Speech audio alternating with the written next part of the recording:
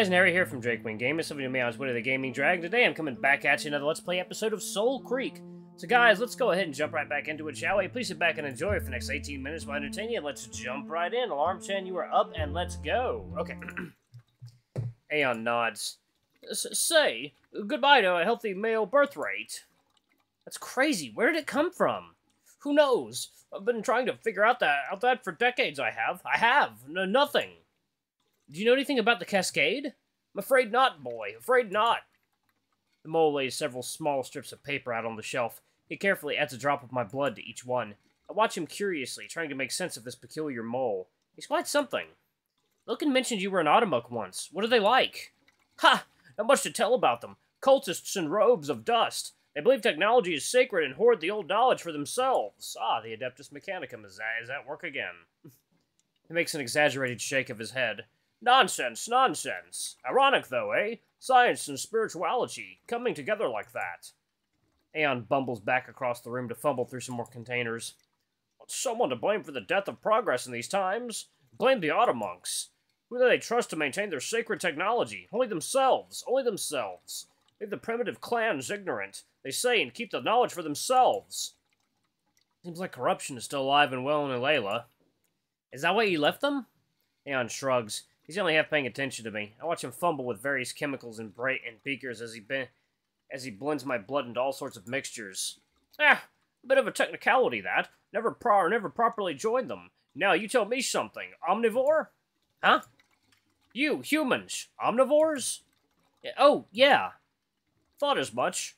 And the tailbone? What's that about? Is it cut off at birth, or of a coming-of-age ritual, yes? No, we just don't have tails. Bah! Here goes my theory. He makes a casual gesture towards the human skulls he has sitting in one of his containers. I wince. Not much to be gathered from them. How long have humans been extinct exactly?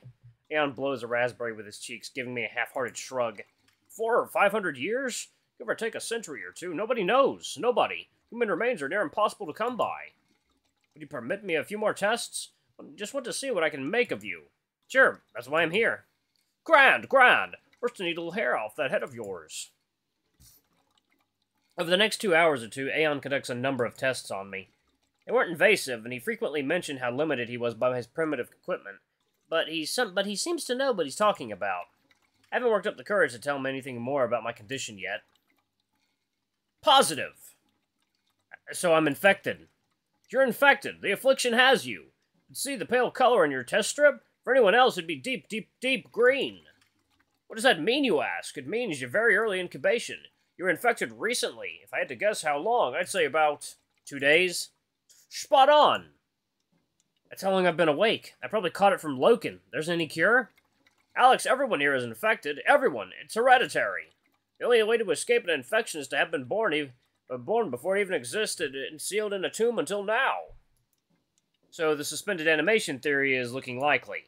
Exactly. That means you, dear Alex, are at least 500 years old. Perhaps even up to 1,000. Tell me, Alex, did the Zephyr have the technology to induce suspended animation? I'm not sure. My knowledge of them is, it's hard to describe.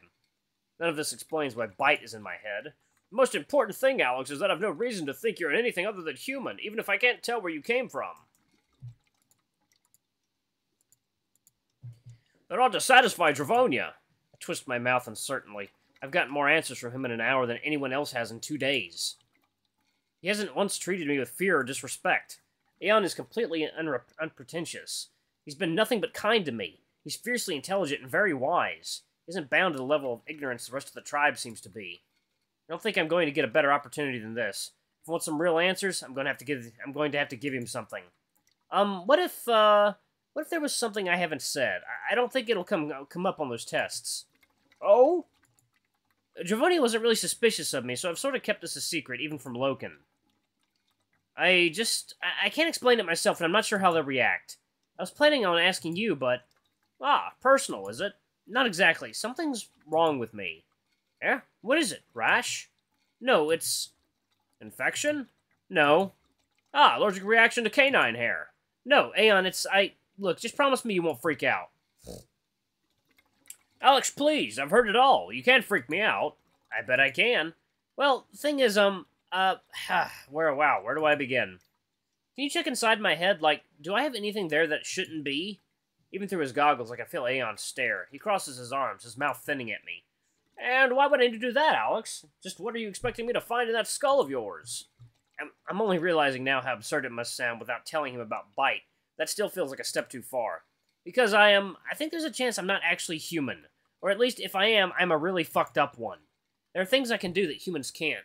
I can move in ways I didn't think I could. I don't need to breathe or eat anything. I know things that I shouldn't. Aeon frowns curiously at me. Sounds like you have some odd qualities.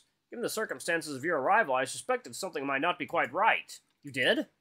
Well, shouldn't I have? I mean, a living human? That's impossible. None of this was going to be straightforward. You say you can't eat. What was your last meal?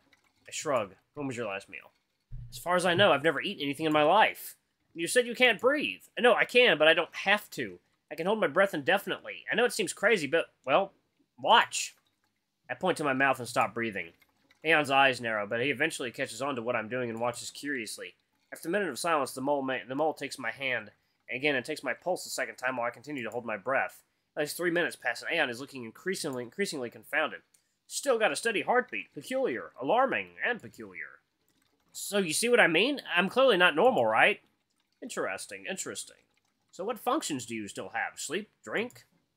I still sleep. I haven't had to drink much. How's your mind? Do you feel your emotions are in working order? I'd say so. I've been feeling anxious. Understandable. Do you have a sexual drive? My mind immediately jumps to images of Loken and my face reddens. I'll take that scowl as a yes. Am I really that easy to read? So, do you know what might be wrong with me? Couldn't say.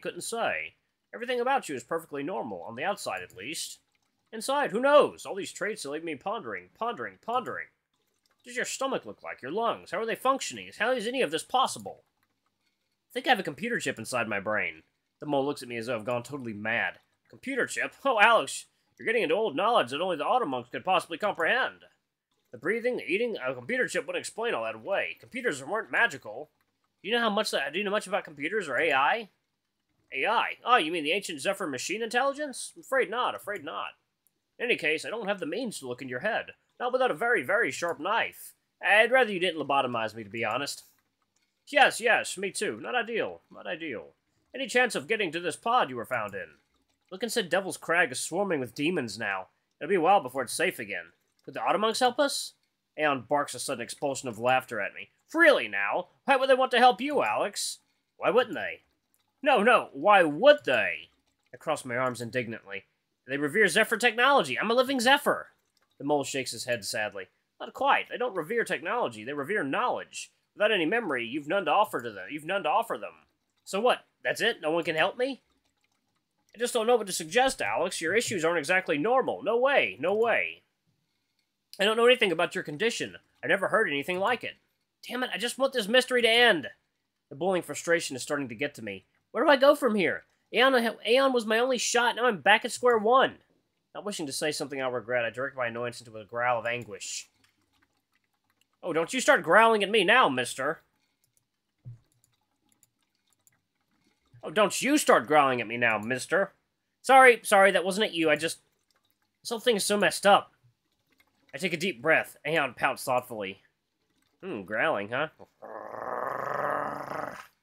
Yeah, you guys in the comments get real fucking thirsty when I start growling. You know, the Automonks do have a particular machine. It can take pictures of your insides. My head perks up, eyes widen with interest. Like an X-ray machine? And if your condition could be identified, they would be the ones to do it. If they couldn't, that in itself would be alarming. They know everything. But I don't think asking the Automonks for help is a good idea, Alex. They're the most powerful people in Alayla. They are. How? Are they the greatest Are they great warriors or something? Oh, no, pacifists. But, Alex, the Automonks have monopolized all progress. People will tell you technology is dead. It isn't. It's laying out there in the black zones. Much of it is still functional. Any black runner will tell you that. No, technology is alive and well, but knowledge? It's dead. All the technology is useless when nobody knows how to use it. Invention is gone, Alex. You want plumbing for your clan, freezers to preserve your food, electricity. You go to the Automonks. They hold all the knowledge, and it's not for sharing. In return, they can have anything they want. Protection, salvage, weapons, supplies. They control progress, Alex. They pull the strings. In spite of the corruption described by the Automonks, I stand firm. If they can help me, I'll take the risk. I'll make a deal with them, whatever it takes. Alex, I'm not sure. I need to know what's wrong with me. What if it's important? You could help. Surely they'd listen to you. You used to be one of them. Aeyon scratches his chin with one of his long claws, his face flat. I'll admit, I'm pretty darn curious about your condition myself. About this. Tomorrow morning, you and I visit the Great Barrier. I'll ask them to give you an audience. Okay, great. But you will have to let me handle them. I make no promises that they'll agree to see you. I'll meet you at Loken's lodge. We'll go together, yes? All right, tomorrow morning. We'll get to the bottom of this mystery. Yep, yes indeed. But now, if you'll excuse me, Alex, I'll have to ask you to leave. I promised Dravonia I'd meet with her. You're not going to tell her about... No, I'll say nothing. Not for the moment. I'll tell her you're perfectly human, since I've no proof otherwise, and that's that. But Alex, you must tell Loken. Today, you must. The Hound does not like being lied to. There's responsibility. He needs to know about this. He does.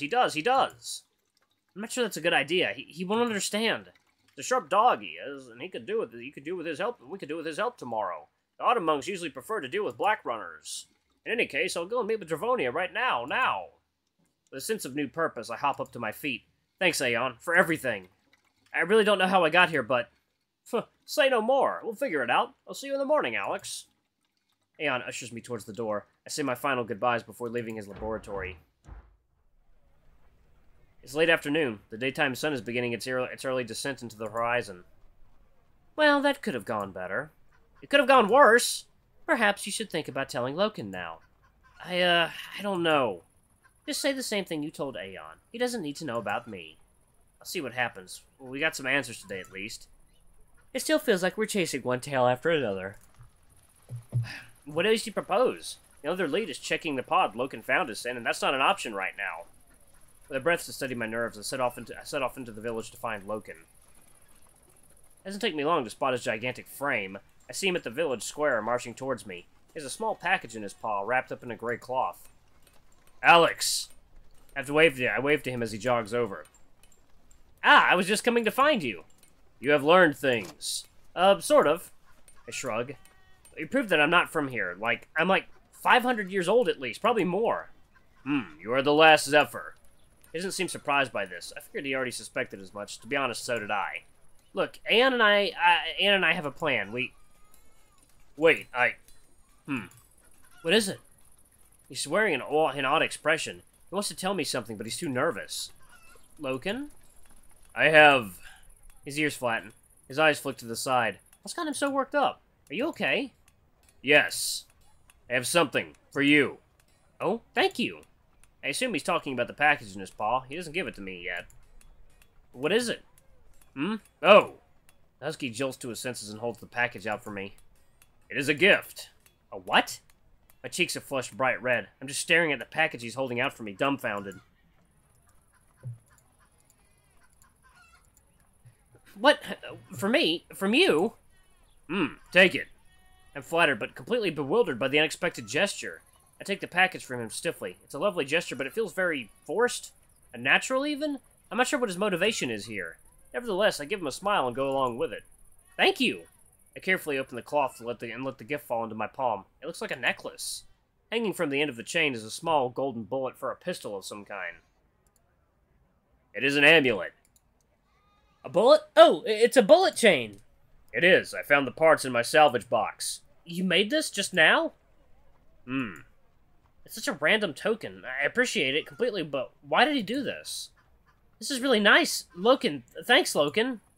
He manages a small smile. I give him one in return to show my gratitude. What made you decide to get me this? His ears flatten and he looks away shamefully. It is an apology. An apology for what? Hurting you. Huh? When? When I grabbed you, I hurt you. Wait, that's what he's apologizing for? Is it because I asked him for the more dawn lily? I'd only said that to give myself some time alone with Aeyon. Loken! He looks at me, his face flat with shame. You don't have to apologize for that. It was an accident. It's nothing. He still avoids my eye. It is not nothing. I did not mean it. I know you didn't. Hey! I give him a pat on the arm. He seems to respond well to being touched earlier. Sure enough, as my hand makes contact with his fur, his tail bounces as his ears flick up. He looks down at me. I already forgave you. I know you didn't mean it. You didn't even really hurt me. It's probably just because the dawn lily wore off. I should have been more careful. You are mine. I frown at him. You keep saying that. What does it mean? I'm not your property. That is not what it means. I'm responsible for you. You are my acolyte. Is that really all it is? I suspect there's more to it. I'm starting to tune into his dominant behaviors. Some are quite subtle. Others are more blatant. Perhaps it's just a canine thing, as Aeyon suggested. I suspect the reason is far more human. Well, it's okay. I forgive you. I promise. Maybe he'll appreciate it if I just change the topic. Did you get to see your class again? I did. I've also been to the shaman. She has given me a healing poultice for your cut. We'll return to my lodge and apply it. Okay, I'll tell you what happened with Aeyon when we get there. He's looking at me very closely. I'm a bit confused by his intense stare, then I spot his eyes flick down for a heartbeat to the necklace in my hand. I promptly put the thin chain around my head. He seems to relax after that. Thanks, Loken. I love it. Come. He turns his back to me and begins to walk off. I follow, trying to keep pace with his larger strides. Hey, Loken? Why are you so possessive of me? Is it, something that hounds do, or... He eyes me up as we walk, his mouth twisted in anguish. Once again, I can tell he's having trouble saying what he wants to say. I do not want to lose another acolyte. Hey, I'm tougher than I look, okay? I'm not about to let any demons kill me. That will not happen. You will be a good black runner. I do not want you to leave. Why would I leave? It has happened before. Ah, I remember. He mentioned that his other acolyte left to be trained by someone else. I know that it isn't the root to his insecurity, but it probably hurt him pretty bad. Well, I'm not going anywhere. How come your previous acolyte left? She. He doesn't answer. He just looks sad. I have a theory. Was she close to you? Like, really close? Yes. Like, really, really close? Yes. She was good. Doesn't quite get what I'm hinting at. I mean, were you more than friends? Were you together? Explain. As lovers or something? We were not lovers. I figure from his candidness that he's telling the truth. So much for my theory. Ah, okay, I just wondered is all. She did not like me. Did something happen? No, she simply did not like me. You didn't do anything to make her think like... You didn't do anything to make her think like that? No, she did not like me. That is all. She did not like how he spoke to her. She thought I was slow-witted and a bad mentor, so she left. What a bitch! His crystal eyes stab at me furiously, as I've just insulted his own mother. Sorry, I didn't mean it that in a bad way. I only meant that she sounds unkind. Loken's brow raises. Oh, wait, bitch means female dog, right? Sorry, hound. I'm gonna pause it right here. Thank you guys so much for watching. That was silly. Thank you guys so much for watching. Don't forget to like, comment, subscribe, ring that notification bell. If a super thanks, or tip if you can, it always helps. I'm thinking of doing some giveaways on this channel for some games that I have that I just don't care anything about, that I'd rather give to my audience. I'm thinking of doing the giveaways like on Twitter or something. I'm thinking the only thing I'm asking for is that, hey, tell people about the channel, you know, get more people watching, or just like say a certain comment and I'll pick from a random number generator, stuff like that. Just let me know what you guys think I should do in the comments. Anyway, I love you all. I'll see you next time. Bye bye.